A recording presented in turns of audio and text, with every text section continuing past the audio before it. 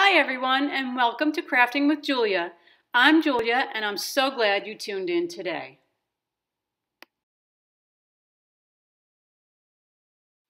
If you enjoy my video, I would love for you to subscribe to my channel and ring the bell so you can be notified of all my newly released videos. Also, feel free to follow me on Instagram and Facebook, and I invite you to join my Facebook group called Crafting with Julia's Creative Community, where you can be part of my crafting family. All of these links are in the description box below. Let's get started on project number 1.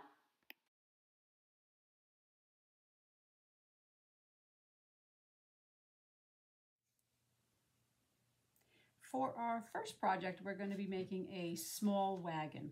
Now, I got this crate from Dollar Tree, so we're going to be using this crate. We need 4 wheels. These wheels I got at Joann's. They are they're 2-inch wheels, and they come 4 in a pack. These are half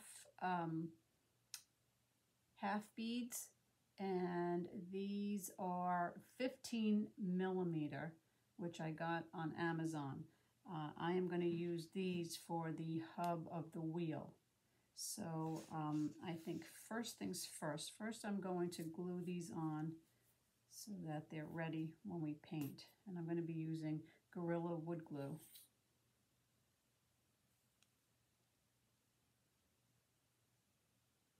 Just glue them onto the center of the wheel.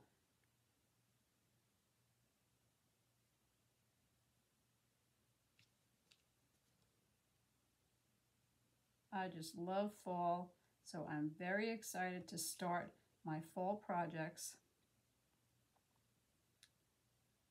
All right, we got the hubs glued on, and now we're going to paint our crate. Now, I'm going to be using Classic Caramel. This is from Apple Barrel, Classic Caramel. I'm going to just I want it to be thinned out. I don't want to paint it. I don't want it to be, I want it to look like a stain. So I'm going to put a little bit of paint in my cup. Pour a little water just to water it down a little bit. Mix that up.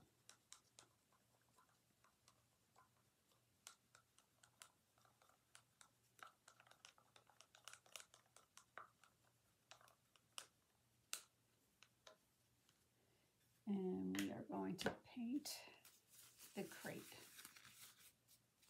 These little crates are good for, if you have tiered trays, they're perfect for a tiered tray because they're really small.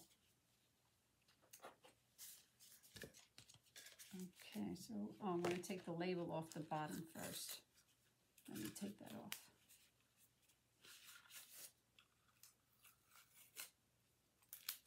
Okay.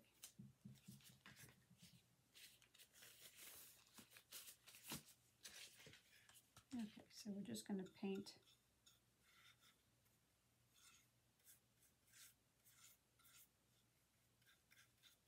We're just going to paint the crate. Now see how that soaks into the wood? If you use just straight paint, then it would look too much like it was painted and not stained. I wanted it to look like it was stained, and that's the perfect color.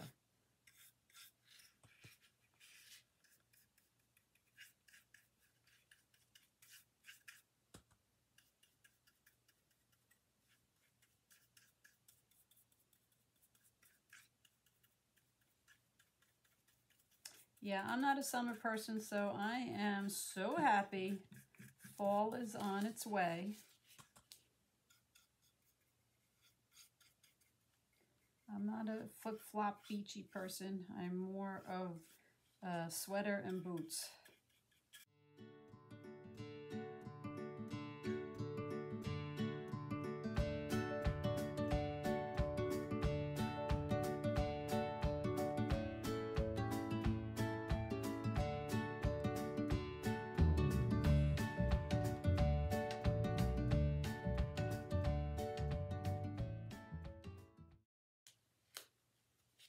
Okay, it's all painted. So we're going to sit that down and let that dry.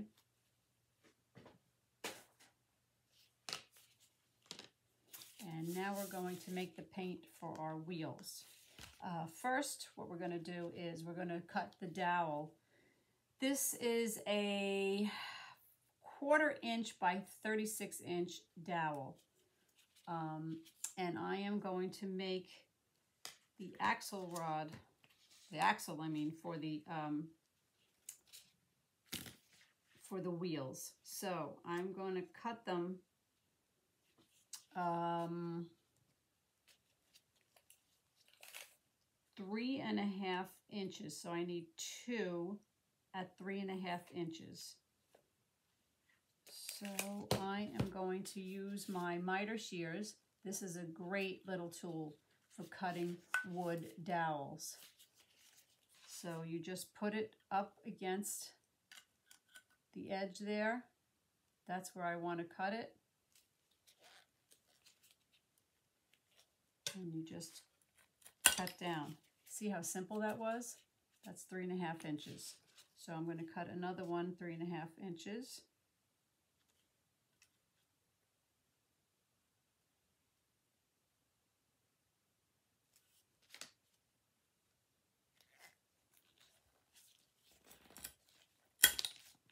Okay, so that is for the wheels.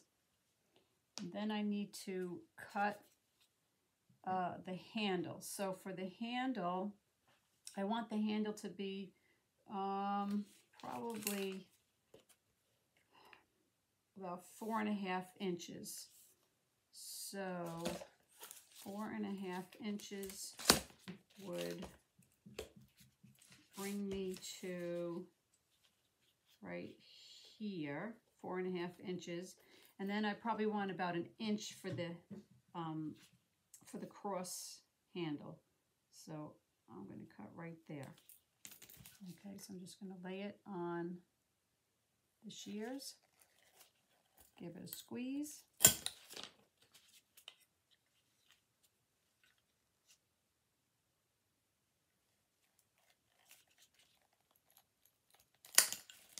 Okay, and then there's a safety latch. You just push the latch up and close it. Okay, now I want to make the paint for the wheels. So I'm going to be using this. This is called Terracotta from Folk Art. Again, I want it to be more like a stain. So I'm going to put a little bit in my cup.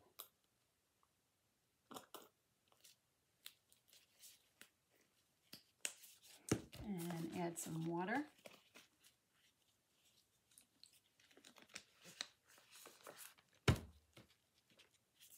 And mix that around.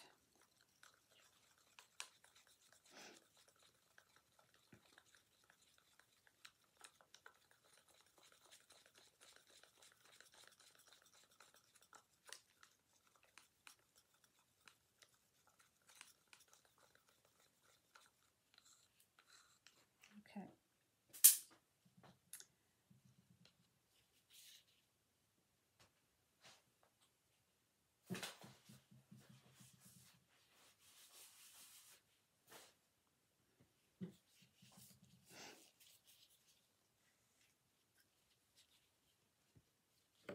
Okay, so I'm going to take my wheels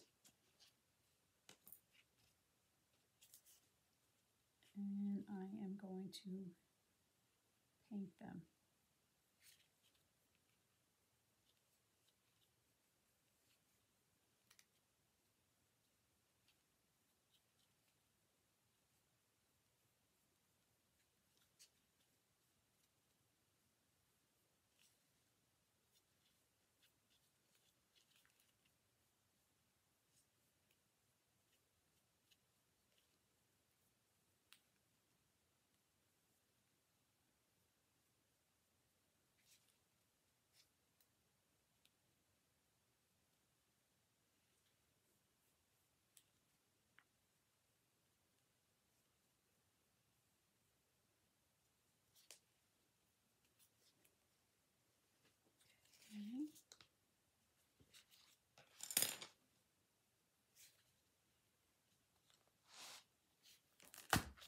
going to stick them in styrofoam to dry. I put them on like a little chopstick so that they have time to dry.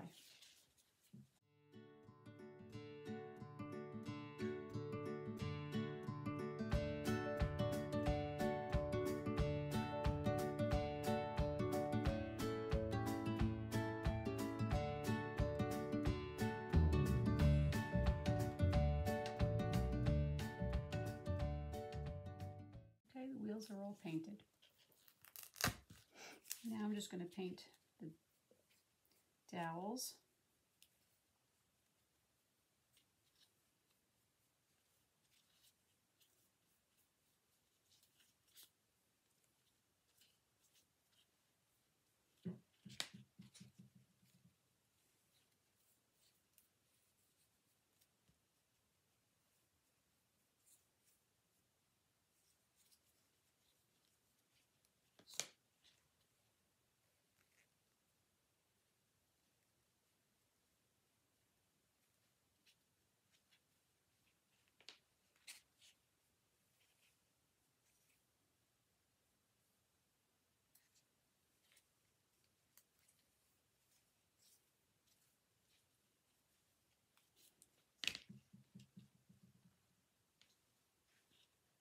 Okay, everything is all painted.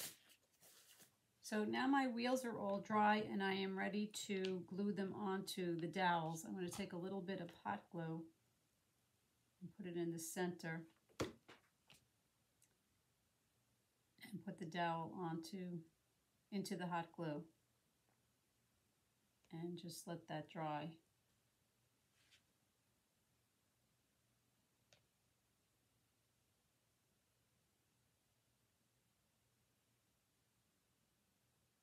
Just hold it in place until it dries.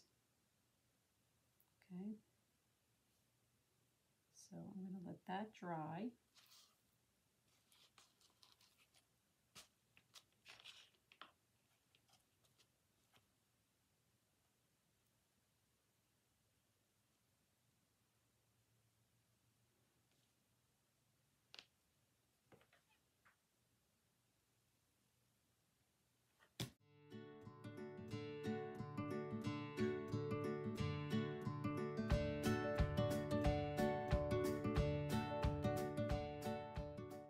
And let that dry.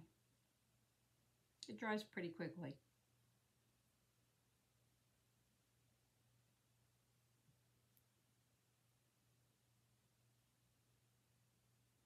Okay, while those two are drying, I'm going to put the handles on. So I'm just going to put a little bit of glue on the handle, like that, and take this smaller handle and put it crossways on top.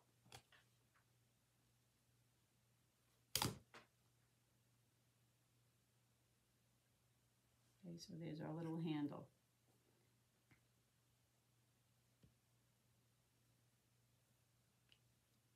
And now I'm going to take the crate, put a little glue on there, and put my wheels on.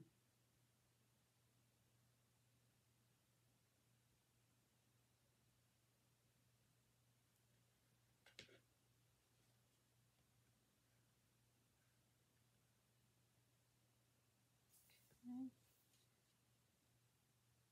And we're going to do the same thing. That did not take, so we're going to put that back on again.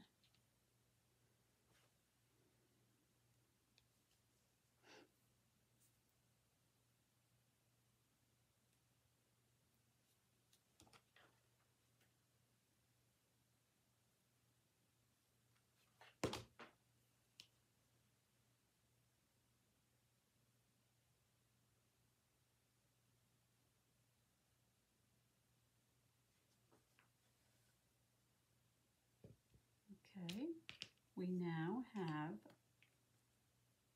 a little wagon. Is that not cute? So now I'm going to take some raffia And let me grab my scissors.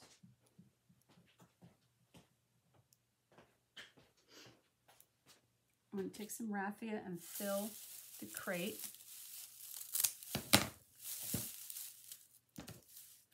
This I got at the Dollar Tree also. And put some raffia in the crate.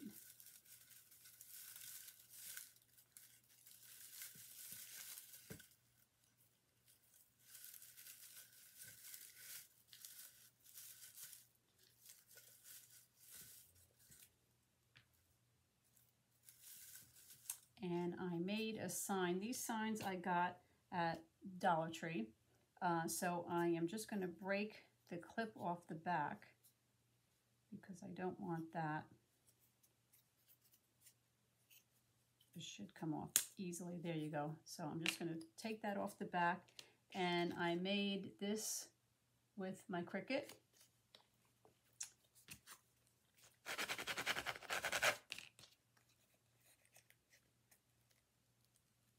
Some vinyl lettering that I'm going to put on the sign.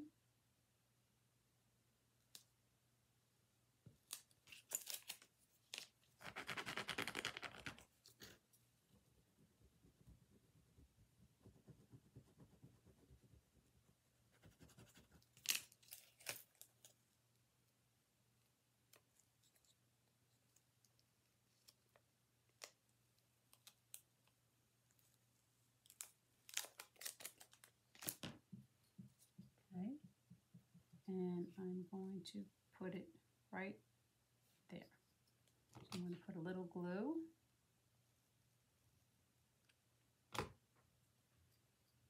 And I'm going to put my sign right there. Okay. Then I have my little scarecrow. I'm going to sit him in there.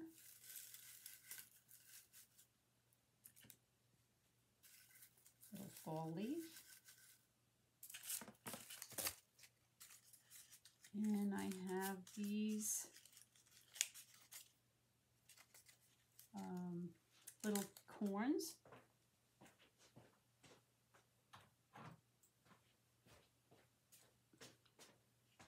Which I think would look really, really cute sitting in there. So I'm just going to break a couple off.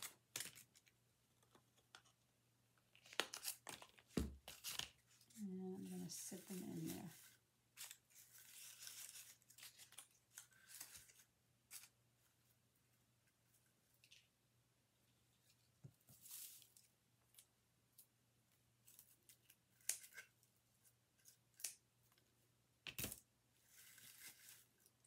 And there is our little wagon for the fall. Is that cute?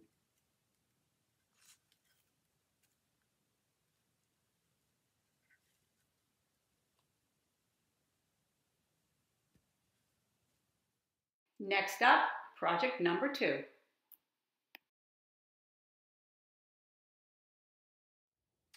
So now I'm in my woodworking shed where I just completed my larger wagon. Now, you can make this wagon any size you like. It's all going to be based on your bottom piece. Now, the wood that I got for this wagon was wood that came off of a different project. I took it all apart, and that's why some pieces still have holes in them. But I think I covered that up pretty well. But anyway, the bottom starts with this piece of wood, and my wood is 19 3/4 by 11 3/4. So based on that dimension, I cut 6 pieces for the sides, and these pieces are 19 3/4 inch pieces, 19 3/4 inch long pieces. For the ends, I cut 6 10 1/4 inches, and then I cut 10 6-inch pieces to bracket them all together. And these pieces, all of them are from the same piece of wood. So they are 1.5 inches wide and 3/4 inch thick pieces, just so you know the dimensions of that. Now onto the handle. The handle is, this piece here is 5.5 inches. And then this piece here is 14¼ inches, and it's put on with this hinge. This is the hinge that I had, and I just screwed that on so that it's a working handle. And then this here is just a dowel. It's a 6-inch dowel that I screwed onto the top and screwed into this piece of wood. All right, and then on the bottom for the axle to be put on, I have 2 rails. Now these rails are 19 inches, and I drilled a hole at the ends. It's 2 inches from the end. I drilled those holes so that I could put these dowels in for the wheels. And the dowels are 16 inches long. All right, and the wheels I cut with this and my drill. This is a hole dozer. You could probably get these at Home Depot. It fits on the end of your drill, and it cuts a nice circle. So I use that for the wheels. For the screws, I used narrow head screws. That's because they go into the wood nice and easy, and the wood doesn't split. So those are the screws that I used.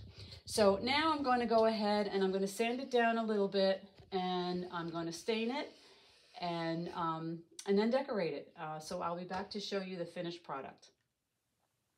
I'm ready to make my sign for the hayride cart. And this is a piece of wood that I cut. It is 9½ inches wide by 4¼ inches high. And what I'm going to do first is stain it, because I want to distress it. So I want the bottom layer, when I do the distressing, I want it to be in the stain color that I stained the cart with. And that is, this is what I use, Rust-Oleum decorative glaze, and it's in the color of Java brown. So we are just going to give it a nice coat of this stain.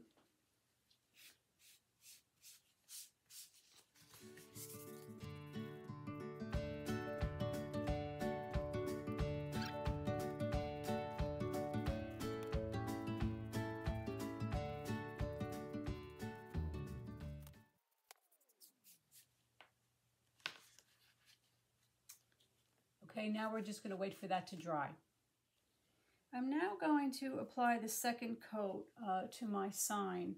I am going to use the candle wax method of distressing. This is the easiest way I know of distressing a piece of wood. So as I showed you, I initially stained the wood, and now I'm going to apply the wax to it. So I'm just going to rub the wax all over the top of the wood.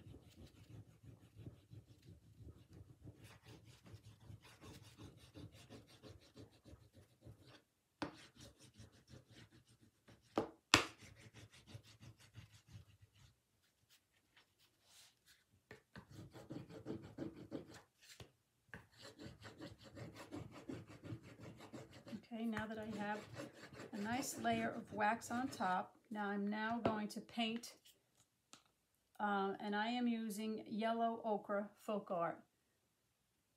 That's the color that I'm going to use to paint it, and then I'm going to distress it. So I'm going to give it a coat, and then we'll wait for it to dry.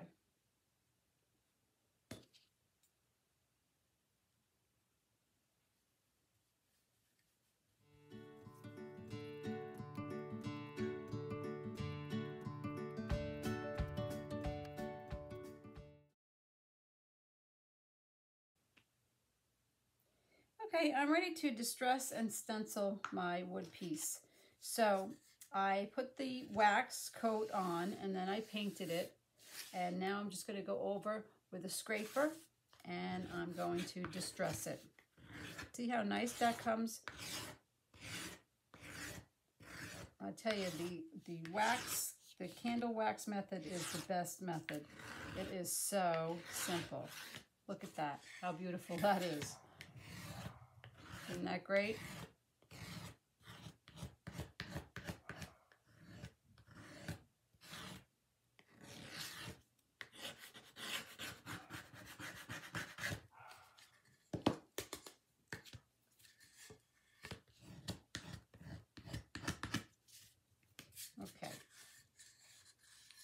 That's how I distressed it.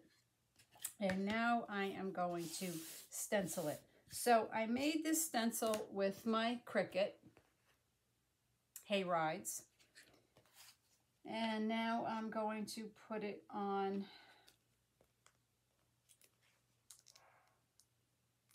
my piece of wood.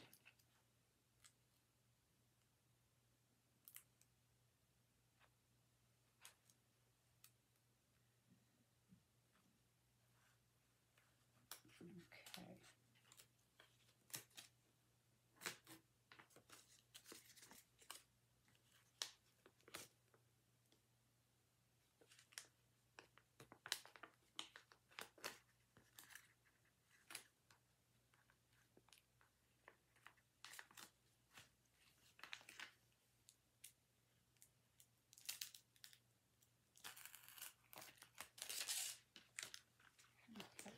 So I am going to lay it on here like that, and I'm going to center it.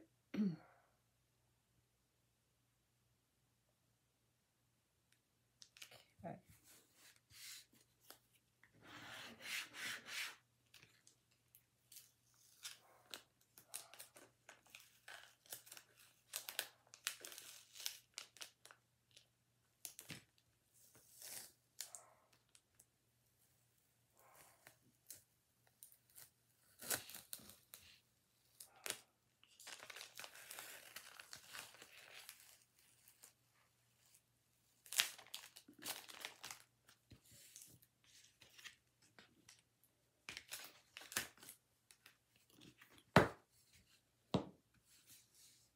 Okay, I'm ready to stencil. So the 25 cents, I think I'm going to do in this color here, which is Barn Red. So I'm just going to put a little bit out on my cardboard.